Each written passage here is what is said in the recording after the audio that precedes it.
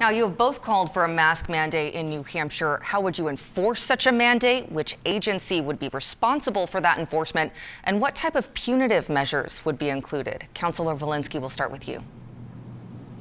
Look, Trump and Sununu have questioned the public health data on whether masks make a difference. It's clear that they do.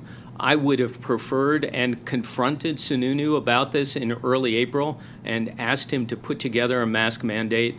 I would show leadership, and leadership by example is often what we need to encourage people to wear masks and be safe.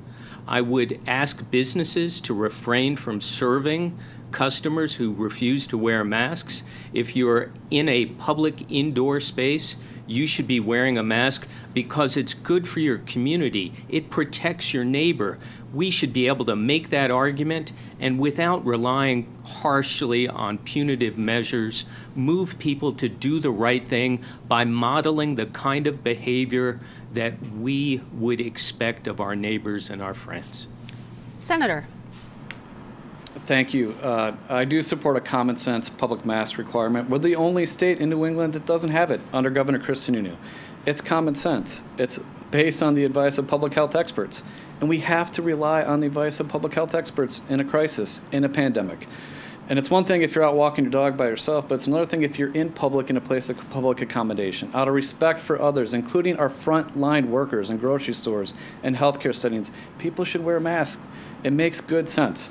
And we need to move forward with common sense public health measures. And look, we've seen what's happened recently, including Chris Sununu rolling out the red carpet for Donald Trump in a rock concert style setting of a rally. That's not public health. That's elevating politics above public health. It's prioritizing Chris Sununu's relationship with Donald Trump over public health at a fragile time in this recovery. But Senator, 30 seconds if you can. How do you differ from your opponent on this matter? From Andrew? Is that the question, Jennifer? Yes, sir. Well, I think Andrew and I agree on this. I think what we also agree on is that Chris Sununu shouldn't be rolling out the red carpet for a rock concert style atmosphere. Thousands of people jammed together. Look, it shouldn't be just a rally, a political rally. It should be, rock concerts and other type of forums where thousands of people are jammed together. That doesn't make good sense. That's elevating politics above public health. Councilor, what about you? Yep, Councilor, what about you? Any differences here between you and your opponent here on Senator Feltes? Look, Sununu and Trump should not be treating New Hampshire as a photo op. They are dangerous when it comes to spreading the virus. We should have not allowed the president to come and hold that rally today. I was the one who opposed the Peas rally when that was being planned. That is a difference between the two of us.